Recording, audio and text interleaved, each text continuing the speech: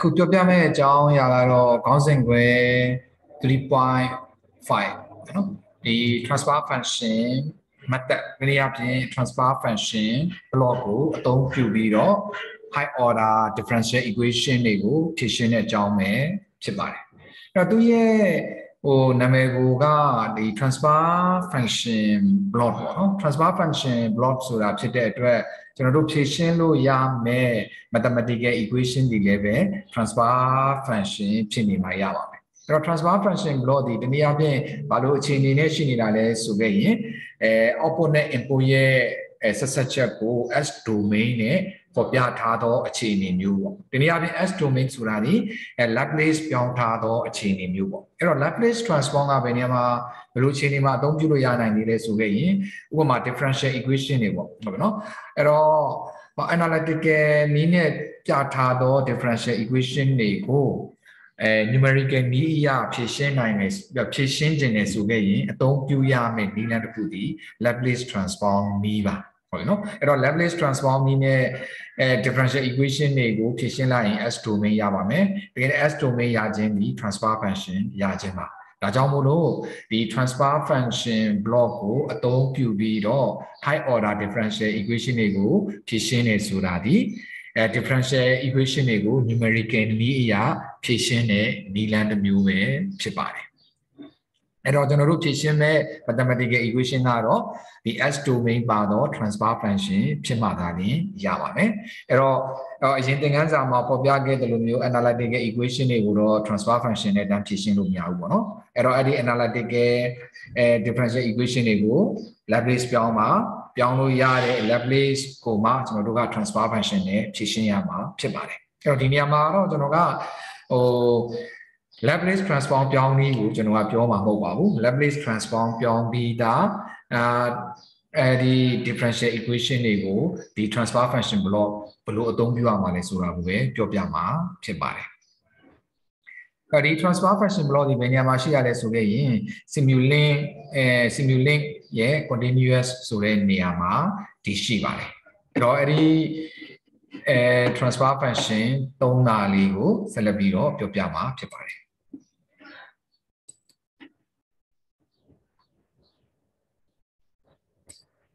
အဲ့တော့ခုဒါကျွန်တော်တို့ဒီ MATLAB simulink model မှာရောက်ရှိနေတဲ့ transfer function ပေါ့နော်အဲ့တော့ transfer function ဒီခုနပြောသလိုမျိုးသူဒီoutput နဲ့ input ရဲ့ဆက်ဆက်ချက်ဆိုတာဖြစ်တဲ့အတွက် transfer function မှာဆိုခဲ့ရင်ကျွန်တော်တို့ဒီပိုင်းပေါ့နော်ဘယ်လိုပြောမလဲ numerator နဲ့ denominator ပေါ့နော်ပိုင်းခြင်းနဲ့ပိုင်းဝေဆိုပြီးတော့နှစ်ပိုင်းပါရှိနေပါမယ်အဲ့တော့ numerator မှာပဲဖြစ်စေ denominator မှာပဲဖြစ်စေသူတို့တွေစီမှာ S domain တွေပါနေပါပေါ့နော် S domain တွေပါနေပါဖြစ်ပါတယ်အဲ့တော့ခုမြင်နေရတာကတော့ဒီ default နေထားပေါ့နော်ဒီ default နေထားကိုကျွန်တော်တို့ဒီ block ကိုဖွင့်ကြည့်လိုက်မယ်ဆိုခဲ့ရင်ဒီ numerator ရဲ့ coefficient ပေါ့နော် numerator ရဲ့ coefficient နေရာမှာ1ဖြစ်ပြီးတော့ denominator ရဲ့ coefficient မှာလည်း1 1ပေါ့နော်ဒါဖြစ်ပါတယ်အဲ့တော့ကျွန်တော်တို့စီမှာရှိနေတော့ transfer function ရဲ့ numerator မှာရှိနေတော့ဒီ S domain ကိုဟုတ်ပြီနော် S domain ကိုဆို S domain ဖြစ်စေ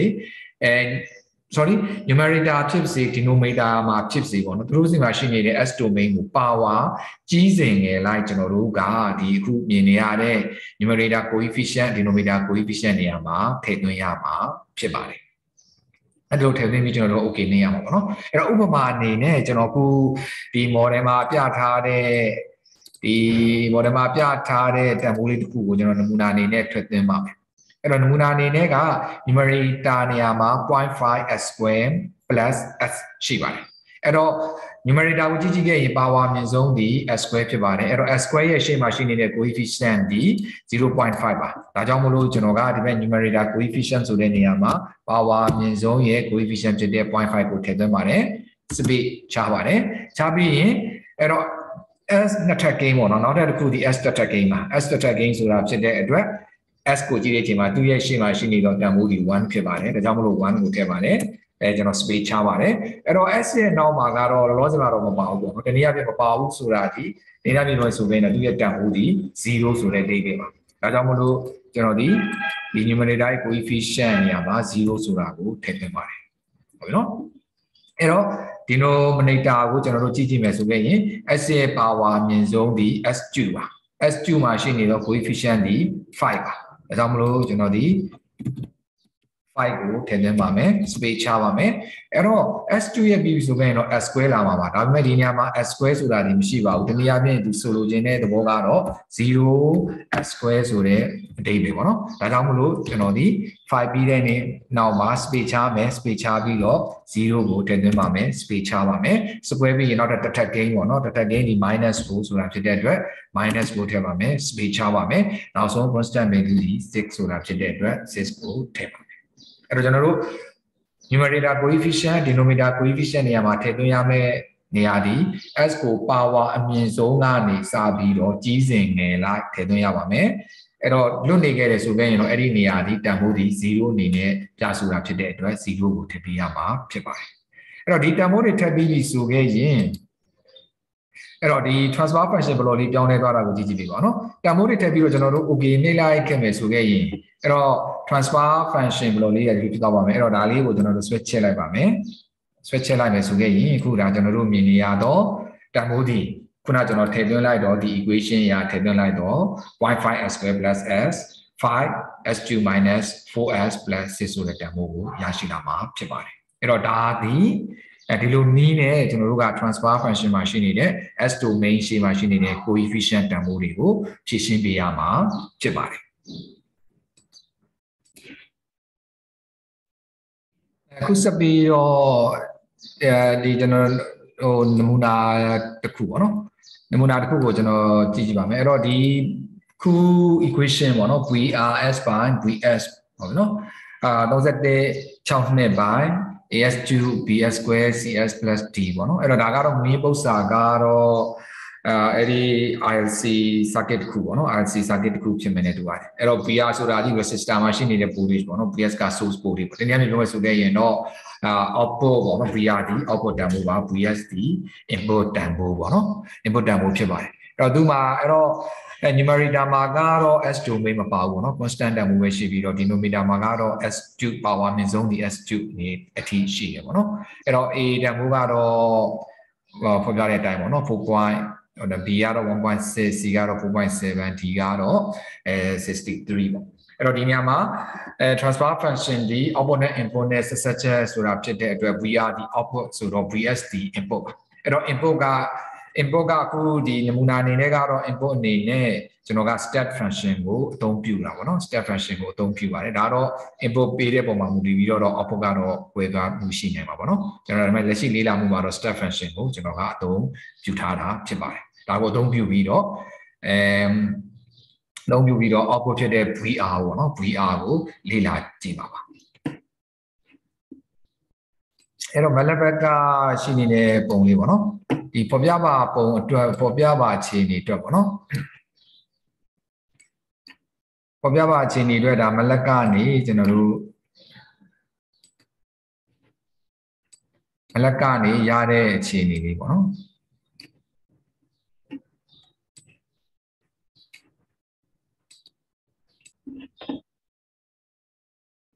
အဲ့တော့ဒါကျွန်တော် transfer function block ကိုကျွန်တော်ကသုံးပါတယ်အဲ့တော့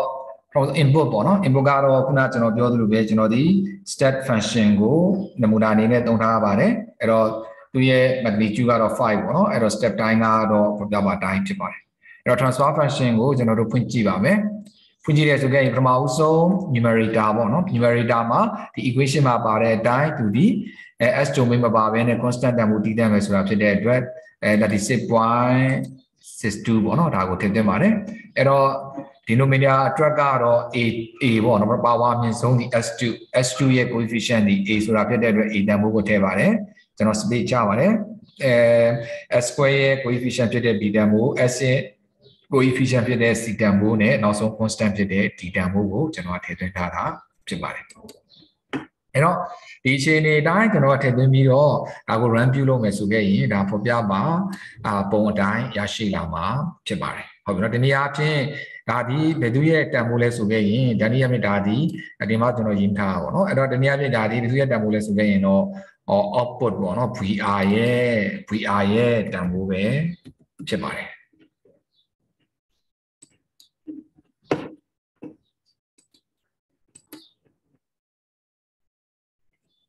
အဲ့တော့ဒီမှာကျွန်တော် signal ရဲ့ name တက်လိုက်ပါဦးเนาะတက်လိုက်ပြီးတော့ run ကြည့်လိုက်မယ်ဆိုခဲ့ရင်အဲ့တော့ဒါဒီ VR ရဲ့တမိုးရရှိလာမှာဖြစ်ပါတယ်ဟုတ်เนาะအဲ့တော့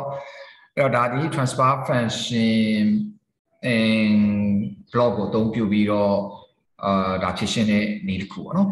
အဲ့တော့ဒါနောက်တစ်ခုကတော့နမူနာအနေနဲ့လေ့ကျင့်ခန်းပေါ့เนาะလေ့ကျင့်ခန်းတွက်ထားတဲ့ပု္ပ္ပစာ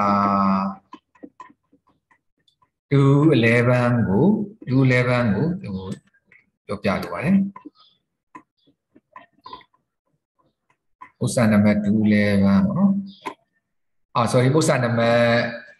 310ပေါ့နော်ပု္ပ္ပစာနံပါတ်310ပါအဲ့တော့ပု္ပ္ပစာနံပါတ်310ဒီဒါ transfer function method ကိုအသုံးပြုထားတဲ့နည်းပေါ့အဲ့တော့သူ့ရဲ့မူရင်းပု္ပ္ပစာကတော့မေခွန်း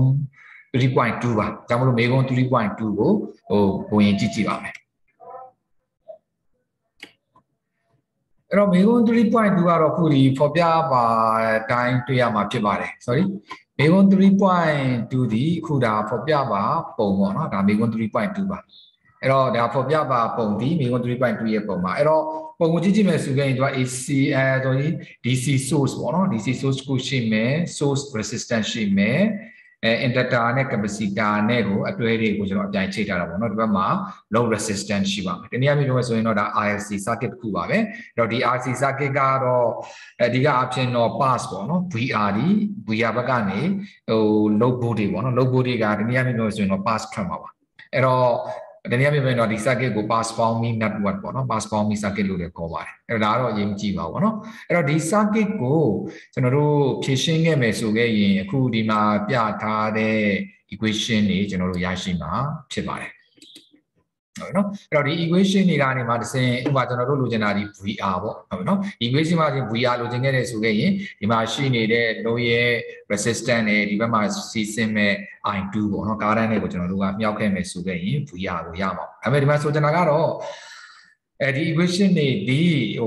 analytical နည်းရထားတဲ့ equation တွေပါဟုတ်ပြီနော်equation တွေပါအဲ့တော့ဒီ equation ကိုကျွန်တော်တို့ကအခုလက်ရှိသင်ခန်းစာက transfer function block ကိုအသုံးပြုပြီးတော့ဖြည့်ရှင်းခြင်းနဲ့ဆိုခဲ့ရင်ဒီ equation ကိုကြားထဲမှာတစ်ဆင့်အနေနဲ့ကမရှင်းရမလို့ဆိုခဲ့ရင် Laplace transform ကျွန်တော်တို့ကပြောင်းရပါမယ်ဒီနေ့အပြင် S domain ရအောင်ကျွန်တော်တို့ကလုပ်ရပါမယ်အဲ့တော့ခုနပြောခဲ့သလိုပါပဲကျွန်တော်ကတော့Laplace ပြောင်းတဲ့အကြောင်းကိုပြောပြမှာမဟုတ်ပါဘူးပေါ့နော်အဲ့တော့ဒီနေရာမှာရှိနေတဲ့ R တန်ဖိုးကတော့ L တန်ဖိုးတွေ C တန်ဖိုးတွေဆိုတာတွေကတော့ဒီလိုတွေရှိတာပေါ့နော်အဲ့တော့မူရင်းပု္ပ္ပစာကဒီလိုပါ analytical equation differential equation ကဒီလိုရှိပါတယ်ဟုတ်ပြီနော်အဲ့ဒါကိုမှကျွန်တော်ကခုနပု္ပ္ပစာ3တန်းမှာ transfer function method ကိုအသုံးပြုပြီးတော့ဖြည့်ရှင်းပြထားတာဖြစ်ပါတယ်အခုနကျွန်တော်ပြလိုက်တဲ့ equation တွေကိုကျွန်တော်တို့ကLaplace transform ပြောင်းလိုက်မယ်ဆိုခဲ့ရင်ဒီ S domain ပါတဲ့အခုဒီမှာပြထားတဲ့ပုံအတိုင်းရရှိလာမှာဖြစ်ပါတယ်အဲ့တော့ဒါတွေကိုကျွန်တော်တို့ကဒီနေ့အပြင်ကြည့်မယ်ဆိုခဲ့ရင်လည်းပဲကြည့်မယ်ဆိုခဲ့ရင်ကျွန်တော်တို့ကဥပမာ equation ပေါ့နော် I0 I1 I2 V1 V2 VR ပေါ့နော်ဒီကအပြင်တော့ကျွန်တော်တို့ equation ဘလောစင်မှာတော့6ကြောင်းတွေ့ရတာပေါ့နော် equation 6ခုတွေ့ရမယ်အဲ့တော့ equation တစ်ခုချင်းစီကိုကျွန်တော်တို့ကဘလို့ထပ်ပြီးတော့မြင်လို့ရတယ်လဲဆိုခဲ့ရင် equation တစ်ခုချင်းစီဒီ transfer function တစ်ခုဖြစ်မှာပါဟုတ်ရဲ့နော် equation တစ်ခုချင်းဒီ transfer function တစ်ခုဖြစ်မှာပါဒါကြောင့်မလို့ကျွန်တော်ဒီနေရာမှာ equation က6ခုဆိုတာရှိတာဖြစ်တဲ့အတွက် transfer function block 6ခုကိုကျွန်တော်ကအသုံးပြုထားပါတယ်အဲ့တော့ချိတ်ဆက်တဲ့နည်းတွေကတော့ block diagram မသက်မှာပြောသလိုမျိုးပဲတာမန်ချိတ်ဆက်မှာပါသို့ပေမဲ့ equation တစ်ခုချင်းစီအတွက် transfer function block တစ်ခုကိုသုံးထားတာဖြစ်တဲ့အတွက် transfer function block တွေကိုအသုံးပြုပြီးတော့ block diagram မသက်နည်းတိုင်းတာမန်ချိတ်ဆက်ပြမယ်အခြေအနေပဲဖြစ်ပါတယ်အဲ့တော့ဒါကို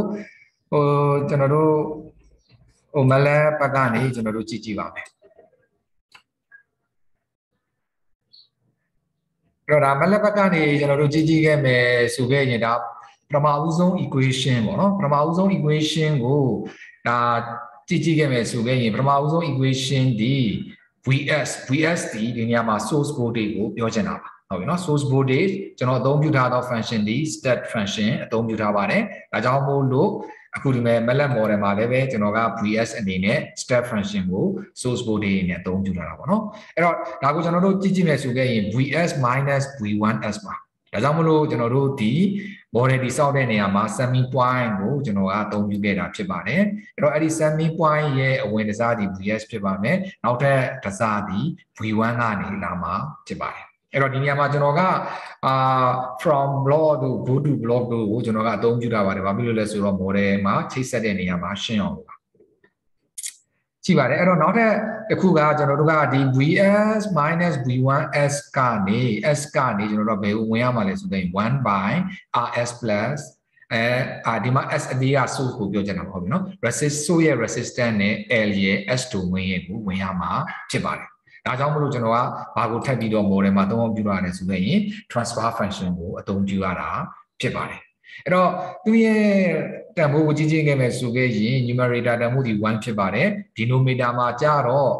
ls plus r ရဲ့တန်ဖိုးပေါ့နော်အဲ့တော့ဒီ transfer function ကိုဖွင့်ကြည့်ခဲ့မယ်ဆိုခဲ့ရင် numerator မှာကျွန်တော်က1ထည့်ထားတာတွေ့ရမှာဖြစ်ပါတယ်အဲ့တော့ denominator မှာ s ရဲ့ power ကအမြင့်ဆုံးကတော့1ပေါ့နော်ဒါကြောင့်မလို့ l ရဲ့တန်ဖိုးကတော့ 0.16e 3ပါဒါဒီ l ရဲ့တန်ဖိုးပါအဲ့တော့ space ချပါတယ်နောက်တစ်ခုက r ပေါ့နော် so resistance ရဲ့တန်ဖိုးက 31.6 နဲ့ပါဒါကြောင့်မလို့ဒီတန်ဖိုးကျွန်တော်ကထည့်သွင်းတာဖြစ်ပါတယ်ဟုတ်နော်အဲ့တော့အခု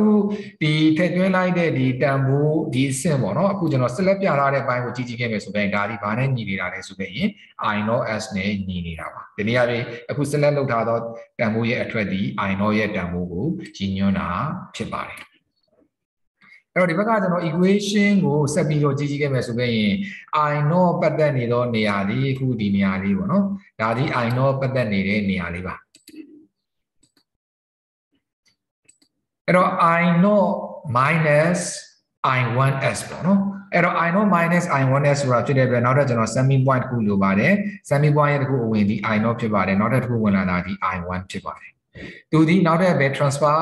function block နဲ့သူကမြောက်ထားတာလဲဆိုရင် 1 by cs ပါဟုတ်ပြီနော်1 by cs ပါဒါကြောင့်မလို့ကျွန်တော်ဒီနေရာမှာ transfer function သုံးပြပါတယ်သူရဲ့ numerator တန်ဖိုးဒီ1ဖြစ်ပါတယ်အဲ့တော့ c တန်ဖိုးဒီ -0.6 e to the power -6 ပါဟုတ်ပြီနော်အဲ့တော့ဒါပေမဲ့ s ရဲ့ s domain ရဲ့နောက်မှာက constant တန်ဖိုးမပါတာဖြစ်တဲ့အတွက်တန်နည်းအားဖြင့်ပြောမယ်ဆိုရင်တန်ဖိုးဒီ0ပါဒါကြောင့်မလို့ကျွန်တော်0ထည့်ရတာဖြစ်ပါတယ်ဟုတ်နော်အဲ့တော့အခုဒီပြီးခဲ့တော့အခြေအနေကိုကျွန်တော်တို့ဒါကို select ကြည့်မယ်ဆိုခဲ့ရင်ရရှိလာတော့တန်ဖိုးဒီဘာနဲ့ညီပါလဲဆိုခဲ့ရင် v1 နဲ့ညီနေမှာဖြစ်ပါတယ်ဟုတ်နော်အဲ့တော့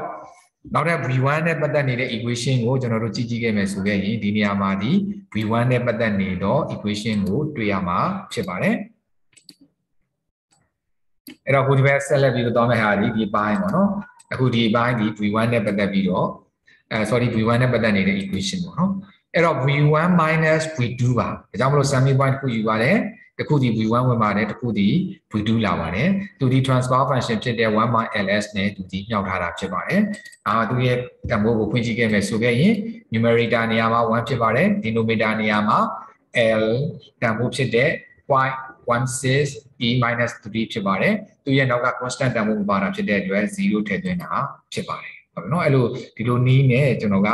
simulate model ကိုတည်ဆောက်ထားတာဖြစ်ပါတယ်အဲ့တော့ general equation တွေ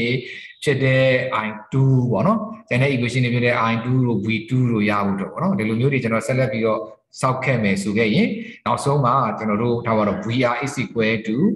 rl i2 ဆိုတာရတာမှာဖြစ်ပါတယ်အဲ့တော့အဲ့ဒီနေရာလေးဒီအခုဒီနေရာမှာရှိနေတဲ့တန်ဖိုးလေးဖြစ်ပါတယ်ဒီနေရာမှာရှိနေတဲ့တန်ဖိုးလေးဖြစ်ပါတယ်ဟုတ်နော်အဲ့တော့ကျွန်တော်တို့ရဲ့အမြင်ရတော့ဒါဒီကျွန်တော်တို့ကrl ဆိုတော့ဒါဒီ constant เนาะ constant ဆိုတော့ဒီနေရာမှာကျွန်တော်တို့ transfer function ကိုမထည့်ဘဲနဲ့ဟုတ်ပြီเนาะဒါက i2 ဆိုတာဖြစ်တာဖြစ်တဲ့အတွက် transfer function ကိုမထည့်ဘဲနဲ့တာမန် gain ပေါ့เนาะ gain 3.16 ကိုထည့်ရင်လည်းပဲရပါတယ်ဒါပေမဲ့ဒီမှာတော့ကျွန်တော်က transfer function အသုံးပြုပြီးတော့ဖြည့်ရှင်းပြတာဖြစ်တဲ့အတွက် transfer function ကိုပဲကျွန်တော်ကထည့်သွင်းထားတာဖြစ်ပါတယ်ဟုတ်ပြီเนาะအဲ့တော့သူရဲ့တန်ဖိုးကိုကျွန်တော်တို့ဖွင့်ကြည့်ခဲ့မယ်ဆိုခဲ့ရင်အဲ့တော့ r တန်ဖိုးဒီအပေါ်မှာရှိနေတဲ့3.160 r တန်ဖိုးပါပိုင်းခြေကတော့ကျွန်တော်တို့က1ဖြစ်ပါတယ်ဟုတ်ပြီနော်ဒါကြောင့်မလို့ဒီလိုမျိုးထည့်သွင်းထားတာဖြစ်ပါတယ်အဲ့တော့ဒီခြေနေတိုင်းကိုကျွန်တော်တို့ run ကြည့်လိုက်မယ်ဆိုခဲ့ရင် scope ကနေရလာမယ်တန်ဖိုးဒီအခုဒီမှာကျွန်တော်ပြထားတော့ တန်ဖိုးတိုင်းရလာမှာဖြစ်ပါတယ်နော်အဲ့တော့ဒီမှာကတော့ကျွန်တော်က scope ကိုကျွန်တော်က VR တန်ဖိုးကိုလည်းကျွန်တော်ယူထားပါတယ် V1 တန်ဖိုးကိုလည်းယူထားပါတယ် V2 တန်ဖိုးကိုလည်းယူထားပါတယ်ဟုတ်လားဒါကတော့ပေါ့ကိုဟို scope ကနေဟိုထုတ်ပြတဲ့အနေထားတစ်ခုပါအဲ့တော့ဒီနေရာမှာထပ်ပြောချင်တာကကျွန်တော်အနေနဲ့ go to law တို့ from law တို့ကိုကျွန်တော်ကသုံးထားတာဒီတနည်းအားဖြင့်ပြောမယ်ဆိုခဲ့ရင်တော့ model ကိုချိတ်ဆက်တဲ့နေရာမှာဟို short အောင်လေးကောင်းနဲ့ရှင်းအောင်လို့တာကျွန်တော်သုံးထားခြင်းဖြစ်ပါတယ်ဒါမှမဟုတ်ဘဲနဲ့ဒီတန်ဖိုးတွေကိုဓာတ်ရိုက်ချိတ်ဆက်မယ်ဆိုခဲ့ရင်လည်းပဲ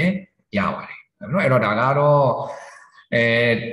high order differential equation တွေကို numerical method ဖြစ်တဲ့ transfer function นี่တနည်းအားဖြင့် S domain นี่နဲ့ဖြည့်ရှင်းတဲ့အချိန်မှာ transfer function block ကိုဘယ်လိုအသုံးပြုရမလဲဆိုတာကိုပြောပြခြင်းပဲဖြစ်ပါတယ်